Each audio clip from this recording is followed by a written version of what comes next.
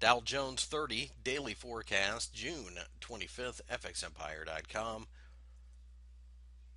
Looking at the Dow Jones 30, you can see that we fell significantly on Monday, but ended up bouncing fairly well off of the 15 or the 14,550 level in order to be down just 1% by the uh, end of the session. The candle isn't quite a hammer, but we do recognize that this general vicinity should cause a bit of support. So we're just simply waiting for the market to produce that supportive candle. At that point in time, we don't hesitate to buy, but right now it appears that we are going to have to be patient and wait for that buying opportunity as the market right now looks a little squishy at this point, and we would expect it to drift maybe a little bit lower.